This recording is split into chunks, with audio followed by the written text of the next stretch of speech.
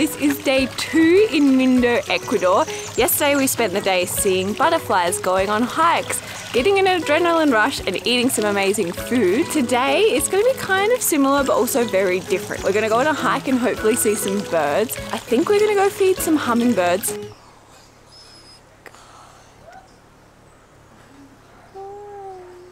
And of course we're going to eat some delicious food, hopefully. There's definitely something that happens when you reach your mid to late 20s, or 30s in my case. You'll all of a sudden want to watch birds. Chickens.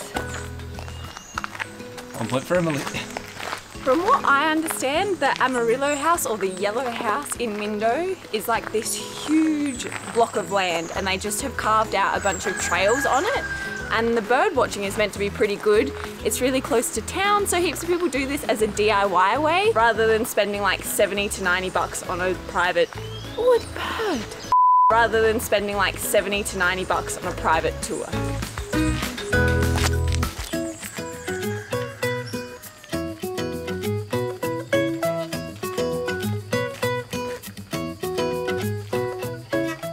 We found the house. If you're looking for it, it's one with 2 cute dogs out the front. One's a very sleepy one. The best guard dog there ever was. You are, wow. Oh, thank you so much. He's going to show you where they begin, where the trails begin. Trail number 3. Okay. And here you have the scenic view of Mindo. After you do trail number 3, then you can do trail 2 and 1. Okay, it's awesome. less exhausting. Yeah. Yes. Awesome. Okay. Thank you so much. Thank you. Okay. Gracias. Adelante, un buen día. Ciao. Baby chickies. Okay. I'm very excited. This seems like a not very popular option to take. But you go to the yellow house, you pay $6 each, you get a map, they bring you to the trailhead. She recommended that we go all the way up to the top and then sort of loop down all the trails. She said that's going to be the easiest. Also might be quite long, it might be like a 4-hour hike. Baby chicks. We were debating whether to have breakfast before or after this hike, and if it's 4 hours, we may have made the wrong decision.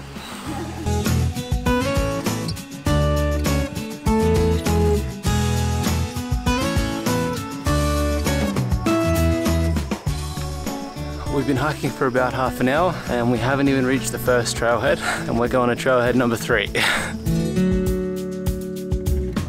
It took us 50 minutes to get to the first trailhead. So I guess, are you still keen? I know we're hungry, but... We're doing a mindset shift. We've decided we're going to keep going. We're going to try and get to trail 3 because that has the viewpoint of Mindo. There's supposed to be more likely to see toucans there. We're just going to treat it like a workout. So we're probably going to be hiking for another 1.5 hours or 2 hours to get to the 3rd trailhead, and then we can finally leave the road and actually get into the jungle. We've probably been walking for another 10 minutes, and that behind us is the end of that first trail. So the map is not to scale. Not to scale, or we started it in the very wrong place. Yeah. I don't know, but we see trail 2 right ahead, and that means trail 3 is not far away. Not much of a workout anymore. I just want to see some birds. We keep seeing them, but as soon as you point the camera at them, it's like they can sense it and they're camera shy and they fly away. They hear the click of it turning on, they scatter.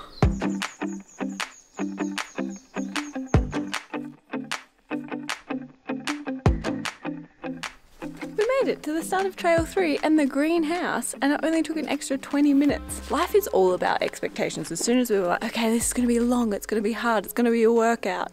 It was nothing and it was so easy. It seems like this place is definitely like an epicenter of where tourists would be coming and going in and out of the hikes, because trail 3 and 2 meet here, and there's also a greenhouse here and a toilet, and it's beautiful, but we're completely alone. I don't know if that's because we're too late or too early.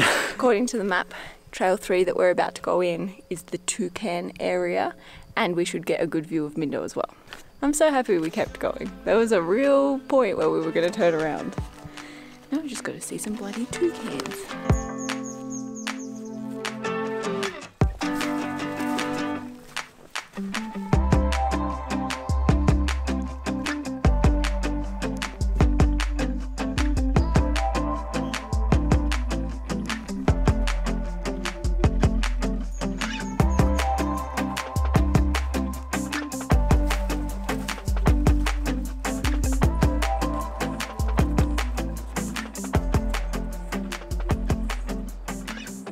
Mindo looks like it's so far away. It never computes in my brain. It doesn't feel like we've been walking long enough for it to now be that far away. It's such an awesome lookout though. I know we complained about taking a long time to get here, but it doesn't feel like we walked that far. Really good viewpoint though. Butterfly.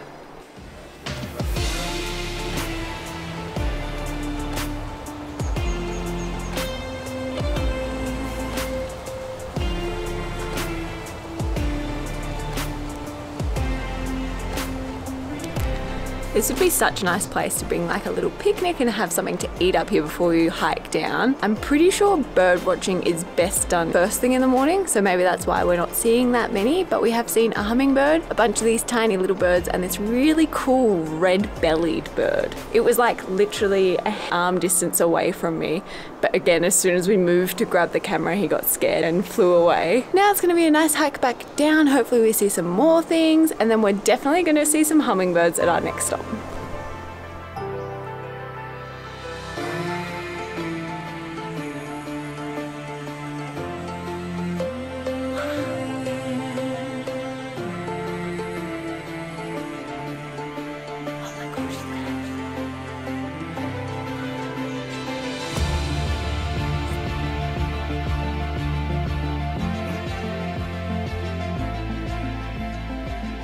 Wow. No doubt there are countless birds in these trees watching us, but when they make noise like that, we actually get to see them. I have no idea what that was. It kind of looked like a peacock crossed with a chicken. That lives in a tree. And a turkey, almost. Yeah. And it made this really loud noise. So many weird noises. I am really hungry though. We're going to try and figure out what bird that was while we're at breakfast. And then hummingbirds.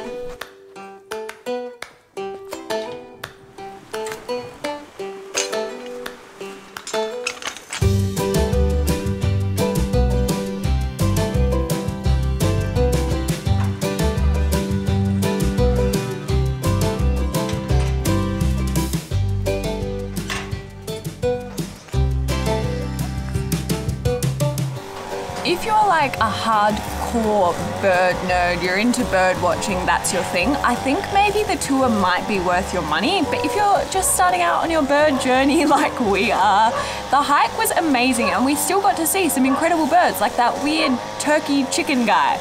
I still don't know what it is. I want to look up what that was. Also, if you're just into a hike, that's a great option as well. You just happen to see some birds. Here comes breakfast. Thank you. Thank you. Okay, enjoy. We have come to the beehive for breakfast because this is one of the most recommended places in Mindo, and it's known for its large portions, which I thought, yeah, we're like maybe talking American sizes, but no. I have 2 full bread rolls for breakfast. I don't think I'm going to be able to finish this.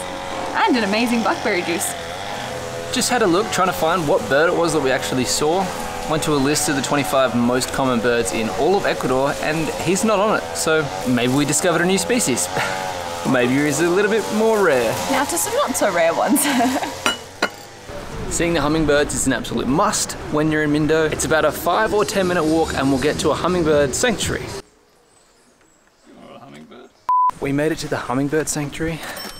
The actual lookout where you first get here was pretty busy. But I didn't know that you could go for a walk in the actual sanctuary. It's a 20 to 30 minute walk around and hopefully we can see some birds in here. We'll probably finish up there anyway, so we're definitely seeing hummingbirds. You get one of these plant things that's filled with sugar water and the hummingbirds just come up and drink out of it, and it's so magical. They're so tiny, but their wings let off like this fan effect almost when they're here, and the buzz from it is crazy. Plus their little tongue is so weird. It's so cool. Quite a popular spot. It's a bit out of town, so I didn't think there was going to be many people when we got here, but it's actually been busy the entire time. But there's still hummingbirds coming, so that's good, I guess.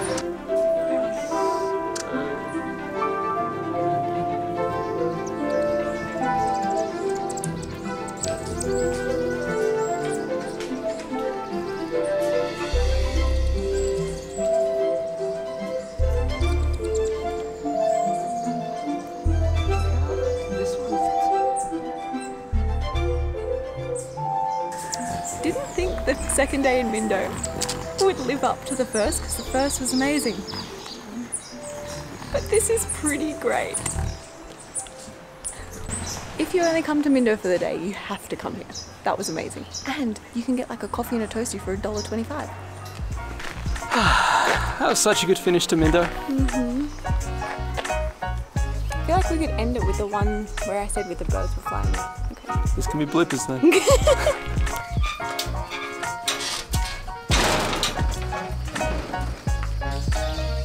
Oh, they're so handsome. I like cows.